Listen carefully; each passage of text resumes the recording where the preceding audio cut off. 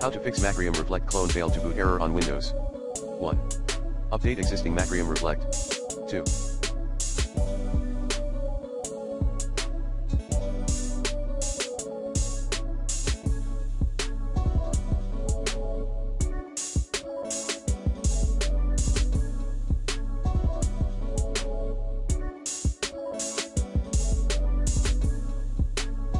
Uninstall then reinstall Macrium Reflect.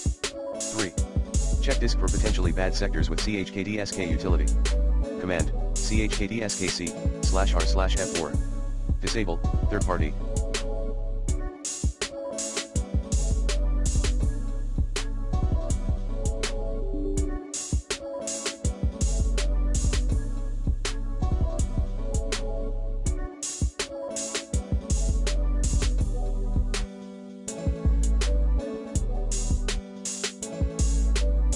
Antivirus while trying to use Macrium Reflect.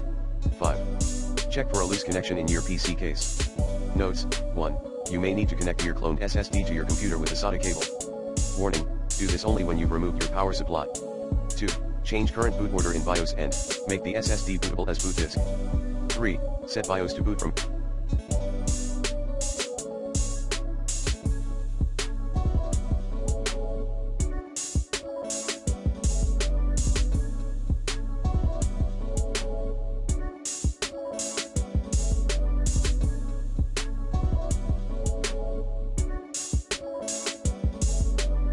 UEFI or legacy. 6. Try creating an image instead of cloning. 7. Set system partition as an active partition. Commands include: disk part list disk select disk XX, here XX is disk ID of SSD, list partition select partition XXX, note, XXX refers to the partition ID of your SSD, activate. Run bootrec.exe in command.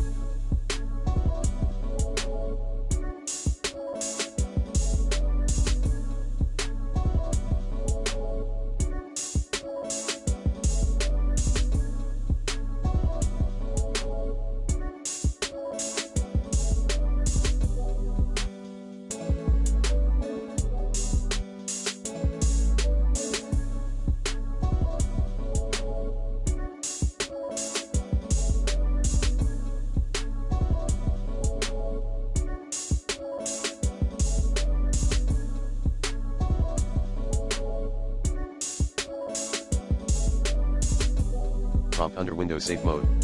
Commands include: bootrec.exe, /fixbootrec.exe, /fixbootrec.exe, /scanosbootrec.exe, /rebuild 9. Repair Windows startup from Windows.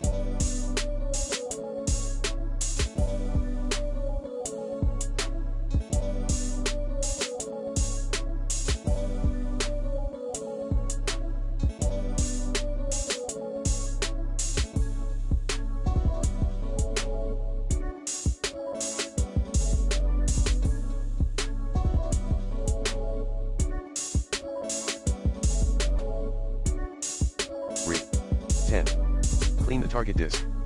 Commands include: disk part list disk select disk asterisk, your target disk, clean.